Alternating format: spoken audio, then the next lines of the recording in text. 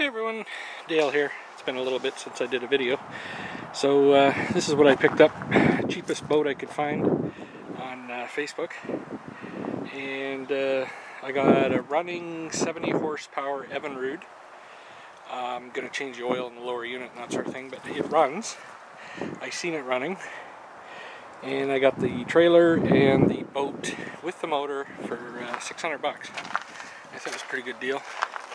So me and my daughter have been, we ripped out the seats last night, and I'm going to put a new floor on, just on top. I'm not going to rip it out, it's not worth it. Just going to put another, because it's a little spongy, I'm going to put another probably 5/8 plywood on top, and then I'm going to get just some marine indoor-outdoor carpet, put it down and go right up the sides. It had sides on it too, but I ripped those off. I didn't really care for them.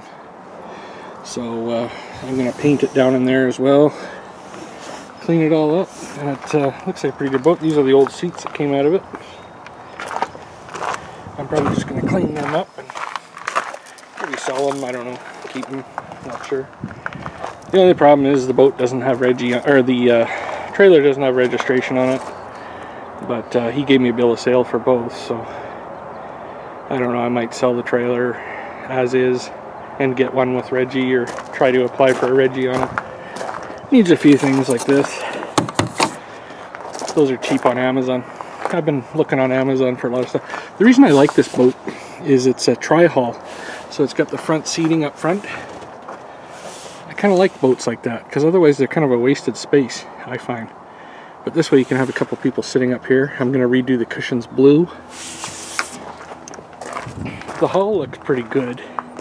There's a little bit of scuffing there, but he said it floats, no leaks. So there's the other seat.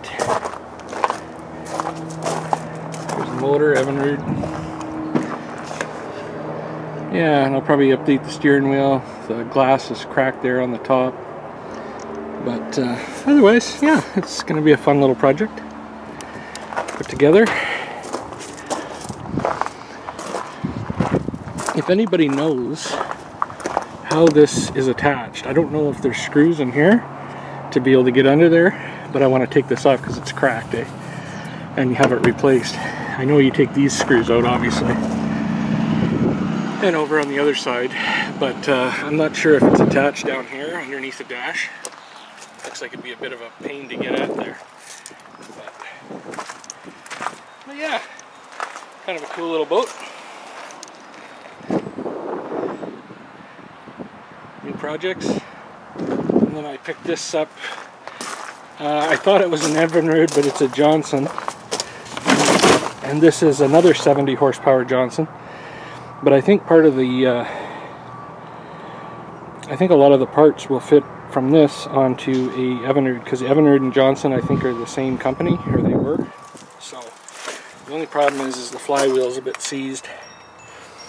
So I'm going to try, I put ETF fluid in here, transmission fluid, and I'm going to see if I can put a nut on there and break it loose. Otherwise I might have a, might have a good running engine if I can get it running. Otherwise I got lots of parts. I got a prop, and I paid $125 for that, and I had to drive an hour away to grab it. So that's not too bad. Lots of parts there. I mean, a prop costs you, a good prop, brand new, is like 300 bucks. So when you got a lower unit, everything. We'll see what it does. But I think that lower unit might even fit this. And this prop here has got some damage on it.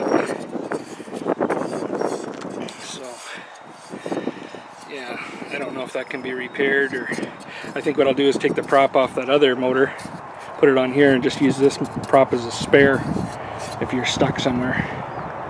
But yeah, so that's my project I'm working on. This is kind of the before picture, so I'll have an updated as we go along, and we spruce it up. Also picked up a new filter too for it. So yeah guys, so stay tuned. We'll and I'll do some updates on this. Ciao for now.